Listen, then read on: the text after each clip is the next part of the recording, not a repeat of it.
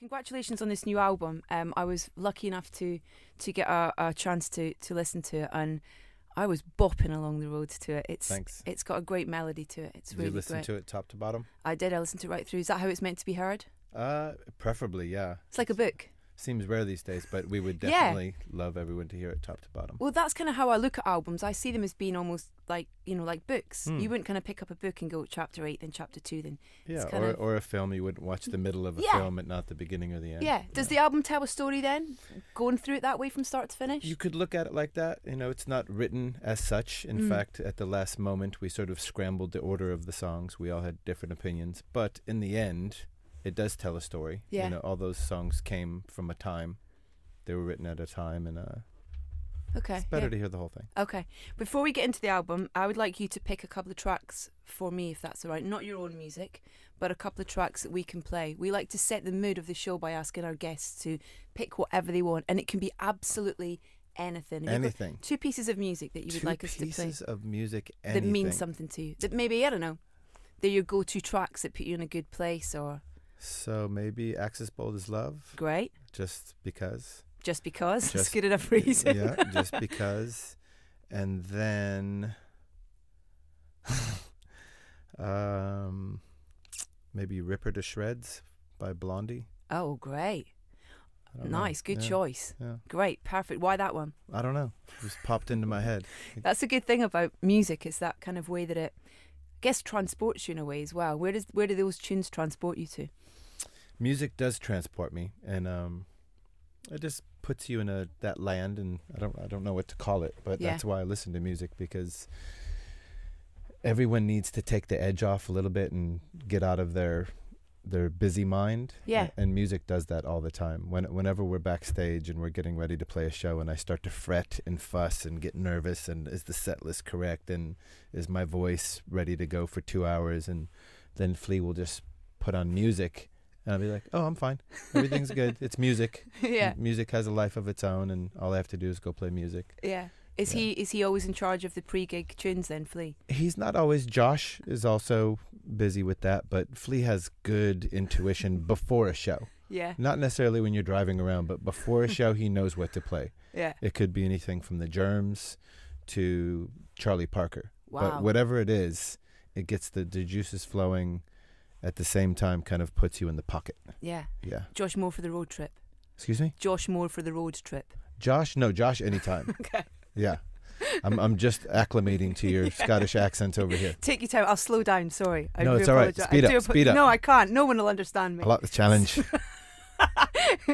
There's a great story about this, the making of this album as well, and the fact that you guys had kind of 20 to 30 songs ready to go, and then Flea had this snowboarding accident, which kind of shifted everything really. But things happen for a reason. It derailed the party train. We were absolutely beside ourselves. We were kind of in mourning, looking down at the ground going, what? We're just ready to go. And Danger Mouse had made time in his busy schedule, which is crazy.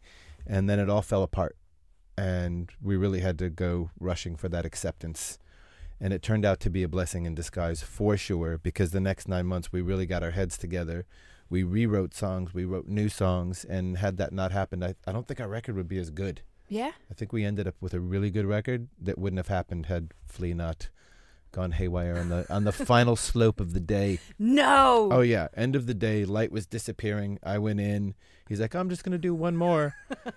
Cut to, I get a call. He's in an ambulance. Ow! Yeah. Where were you snowboarding? Montana. Oh, wow. My cousin lives in Mammoth. Mm-hmm. Up above LA. You have a cousin in Mammoth? Yeah. Okay. So we go there every 2 years. It's great. It's great. Good boarding in Mammoth. Yeah, we used to hitchhike up to Mammoth when we were kids. Did or take the Greyhound bus. Wow. In fact, we slept in laundry rooms just so we could go skiing back then, snowboard, yeah. I love it up there. Even the drive up there is just wonderful. You kind of go through Lone 4 Pine. seasons in one kind of drive. What did Danger Mouse bring, do you think, or kind of, not what you learnt from it, but, working with someone like him, who would not be maybe an obvious choice for people to say for you guys to work with and stuff. What was the experience of working with him on this particular album? The dude is a musical stud. I kid you not. Yeah. He is a musical stud. When you meet someone and you want to do a musical project, he's a great choice. He is highly intelligent, wildly passionate and deeply thoughtful day in and day out. He doesn't come and go. He doesn't show up late. He gets there early and he stays late, and then he goes home and he works some more. Yeah. So when he engages in a process, he's all in. And that is beautiful. And that's what we wanted. And we needed to get out of our comfort zone. And he put us well out of it, because he had no trouble telling us when he didn't like something. Yeah. Which is a valuable skill. Yeah. To be able to tell an artist, I think you can do better than that. And it kind of, pushed us, and we found new things that we didn't know we had inside of us. So that's amazing, because 11 albums in sort of thing, to have someone kind of come in and kind of, it's so important to keep learning, isn't it? Very, very. And we learned from him, and hopefully vice versa. What do you think he learned from you? Remains to be seen. He we were in the studio for 3 months, and the day we finished, he took a month-long road trip. Yeah. For real. As far away as possible. By himself, he got in a car and he drove to Maine. Wow. From Los Angeles, taking his time. So he needed to clear his head after that thing. Just listening to Chili Peppers in the car for the whole Not trip. at all. I love the cover. Mm. I love the cover. I heard you say in an interview that you're like, it's us. Chad's the bear, Flea's the raccoon, Josh is the girl, and I'm the raven. Yeah, well, who else could it be? Is that true? It's true. Okay. It's true. I mean, you wouldn't call Chad the girl. You'd call him the bear. Yeah, he's twice the size of anybody in the band.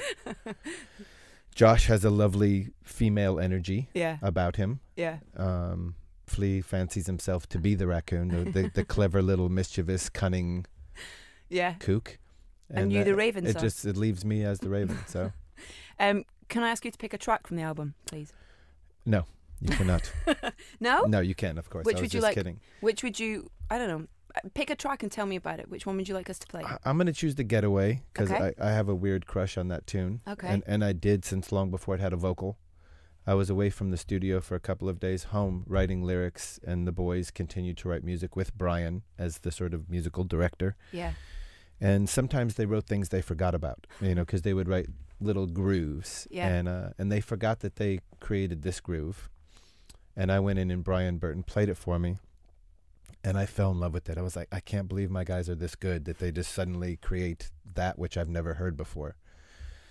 And I went and I left the studio and I went to my car and listened to it some more. And I just wrote my part within the first 10 minutes of hearing the song. Sometimes you get lucky and you just hear things in the air. And I heard my part and I wrote it, and I came back and I said, Brian, I think this is my favorite song on the record. And he said, me too. I'm so glad, because, and then I called Flea and I was like, I love that thing. And he's like, what thing? That thing that goes like this. And he's like, I have no idea what you're talking about. So they had forgotten about it.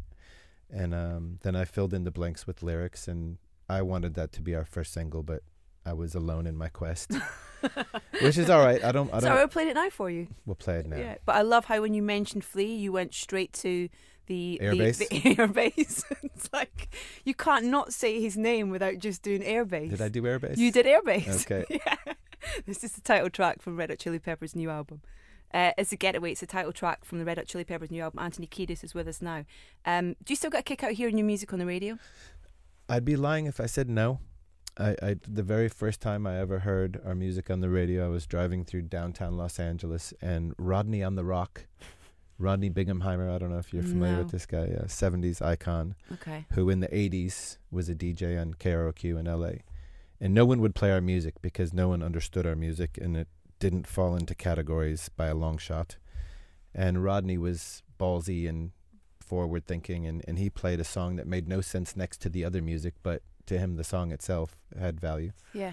And I heard it and I was like, I couldn't believe it. I was like, all these years we've been playing little clubs, and finally somebody had the nerve to play us on the radio, and it touched me, and I was very excited. I probably called everyone I knew. And I still do when I hear it. I think you just mentioned the fact that you kind of, no one could really describe your music, and I love the fact that you can't still, you're not in a box, you're not in a pigeonhole. You can't really. Chili Peppers is Chili Peppers music. It doesn't really fit into a genre of music, which is so great to still be doing that. So lucky for us. Yeah. Because when we go to write songs, it doesn't matter what it is. Yeah. It doesn't have to be, that's not quite heavy enough, or that's too heavy, or that's too pop, or that's too whatever. Anything goes. Anything can fly under our banner. Yeah. It was you were talking about the Getaway there and the fact that you went into the studio and you sat in your car. Yes. Cars are always a good place to get a vibe of tunes, I think, as well, in terms of you kind of. It's where you listen to quite a lot of music, isn't it? You're driving around and things. So I think that's where I listen to 90% of my music in the car. In LA, you drive a lot. Yeah. I also have a sound system on my motorcycle. So I can listen to loud music on my motorbike. Is that just for in you, or can people who are walking past you in the street hear it as well? If they're walking or sitting at bus stops, they listen to what I'm listening to. Nice. Which is also a good gauge when you're riding. Yeah. Because I'll pull up to a bus stop full of people with new music. Yeah. And I kind of gauge the reaction. See if they do air bass. If they're doing air bass, or if they any kind of a head nod will do. Yeah. That's like a sure sign that something's got a groove. If they start getting into that sway back and forth, you're like, okay, this is good. The notion of writing lyrics that quickly, is that how it always is for you in terms of, it just comes? It's on a good day. There are other days when I hear a beautiful piece of music. I'm like, oh, that's beautiful. That's going to make it on the record. That's good stuff. I have no idea what to do. And I'll try something with the song We Turn Red, which is on this record. I heard that early on when Brian came to work. They wrote that with Brian. And I knew it was a dope, fat, funky, tough groove with a really pretty melodic bit, which we turned into a chorus. But I couldn't find anything to say, and I couldn't find my part, my rhythm, my melody, my groove. I just couldn't find it. I tried 3 times to write something. It was stunk every time. But I would come in and try it, and Brian would say, I'm not in love with that. And I would go home and I would try again. Eventually, I sort of thought, this isn't going to happen, which is okay because we have 20 other things to choose from. Last day of the recording, I said, I'm trying again. I know I've been failing, but I'm trying again. Recorded the entire vocal for We Turn Red. Was looking up to Brian's eyes to see if I'm getting fatherly approval or, rejection. No eye contact. And he's like, okay, yeah, that's better than the other stuff that you tried. That's better. Which just means that it wasn't horrible. He's hard, isn't he? He was honest. But 3 days went by, and I listened to it every day for 3 days. And at the end of 3 days, I was like, no, it's not just better. That's actually top shelf. And I texted him, and I was like, this is really growing on me, the We Turn Red thing. He said, me too. And then I didn't hear anything from the boys in the band, which usually means I hate it. They'll let you know if they like it. They won't let you know if they don't. And I texted Flea, have you heard the new one? The very last thing I did, he's like, yeah, that's all right. Same thing, it grew on him. Mm-hmm. And then it ended up getting a very coveted slot on our record, like 3rd on the record or something. We should play it now then. Might as well. Yeah. After all that jibber jabber. That build up. We Turn Red from the Getaway. It's the Red Hot Chili Peppers' new album, and Anthony Kiedis with me now. I've got a couple of fan questions, if that's all right for you. I've been through them. Don't worry. I'm not worried. Where should we start? Jonathan says, weirdly talking about producers, though the new album wasn't made with Rick in the production chair, how Rick is the new LP? Is he still in there? What was the last bit? How Rick is the new LP? Is he in there at all? Is Rick on the new LP? Yeah, is kind of, I guess, the spirit of him in there. Oh, the spirit of Rick. Okay. The spirit of Rick is in the band, for sure. I mean, we started working with him in 1990, and he taught us a lot. He came at us at a time when we were trying to sound different than our live selves. When we went in the studio, he's like, don't do that. Just be who you are in the studio. Don't try to change it just because you're in the studio. Yeah. So we've sort of maintained that quality where we just like to be ourselves in the studio, and I think Rick taught us that. So that integrity is so important because I hear it. I get sent so much music, and you hear it when bands you can hear new music, and they're trying to fit into what's popular just now, and it just reeks of kind of no, just keep your integrity. Yeah. It's so important, so important. Ian says, do you have any memories of when you ruled Slane Castle like a king 10 years ago, which I had the pleasure of being at? Slane, I have a funny little memory, which is, we were opening for U2, and U2 had this kind of ramp that went out into the audience of Irish people. Yeah.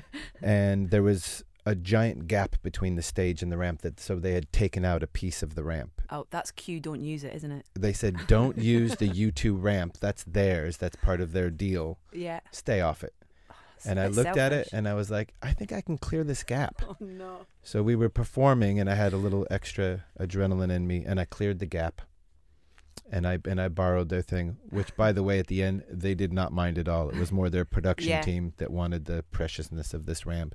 And I abused their ramp during our show. And it's kind of a nice memory. Ireland is a beautiful place to play. Yeah. Did you get back on the stage okay? I did. Was the return journey okay? Yeah. I'm glad.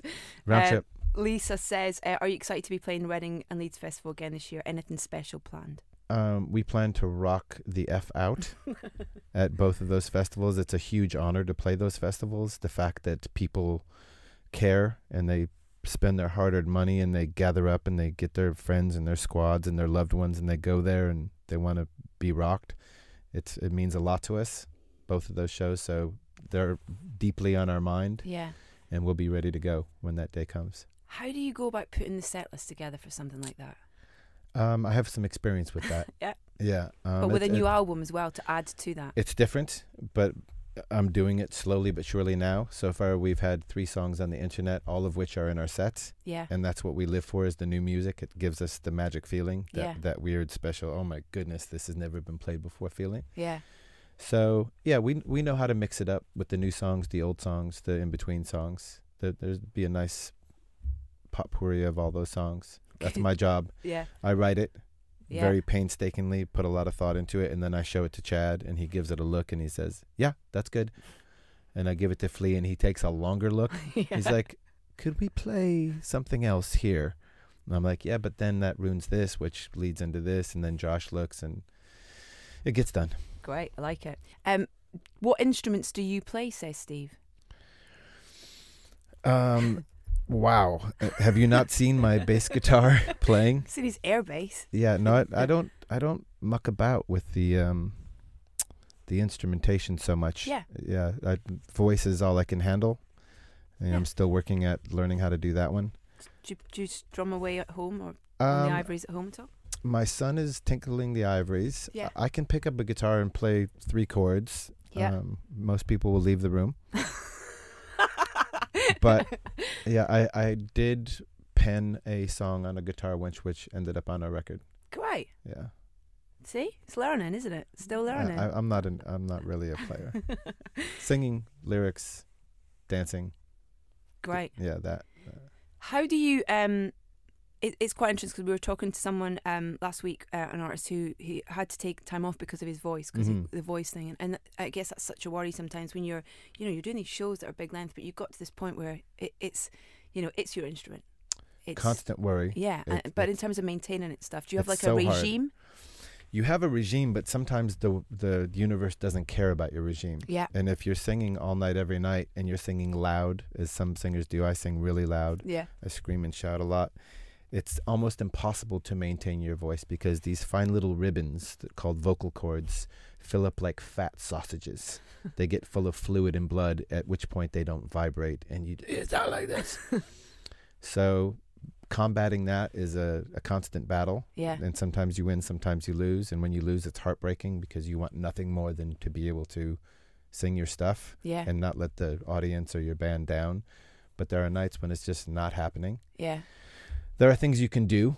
You warm up, you warm down, you try not to talk too much. Sorry. Yeah. It's, necessary evil. Yeah. For a singer. Yeah. You drink a ton of water. You mess with your tinctures and your teas, and none of it really can stop the devil when it wants your voice. Yeah. Yeah. I was at the Isle of Wight Festival last weekend, and being a fan of music, you get the rush that you get as a music fan when a band that you are excited to see comes on stage. It overtakes you. It's kind of like you can't control it. I can't imagine what it's like going on stage to 80,000 people, 90,000 people. But then when you come off stage, do you have a kind of like, I don't know, I heard Chris Martin from Coldplay recently say he started like going on an exercise bike when he comes off stage to kind of help him sort of almost decompress from that, that 2 hours of just wonderfulness. What's your... Well, I think Chris is a smart man for getting on the bike. That's a very wise idea, because there's nothing you can do to wring that adrenaline out of your body so you can relax and eventually try to get sleep. The other thing that will save your voice, sleep.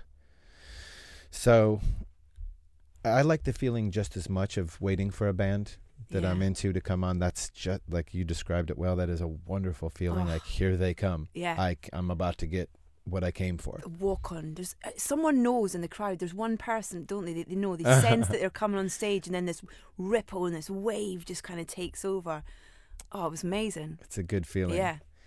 Yeah, and it's good for the band as well, because I think without that sort of nervous anticipation of something's about to happen, we need that. Yeah. Like, I want to be nervous for the rest of my life when it comes time to take the stage. I need the butterflies. They help me. The day that I lose my butterflies, I feel like, what am I doing up here? Yeah. It used to be worse when we were kids. We would throw up before we would go on stage because we were so amped. Yeah. Like, give me a bucket. In a And that Scottish was- accent. I like it. Yeah. That was a sign that we were about to have a good show. Yeah. Because we cared. We cared enough to throw up before we played. But I might try an actual bicycle. I don't like the stationary thing so much, but I might just start biking home from the gig. Like that, Burn yeah. off a little steam. It's got a long bike ride from Reading. But yeah. Anthony, it's an absolute pleasure, sir, and I can't wait to see you at Tea in the Park this year as well. Lots of love. See you then. Thanks. Bye.